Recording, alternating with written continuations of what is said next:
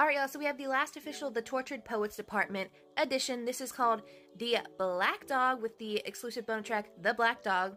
Taylor Swift captioned this, "Old habits die screaming." And coincidentally, that is also the back cover edition that we're getting.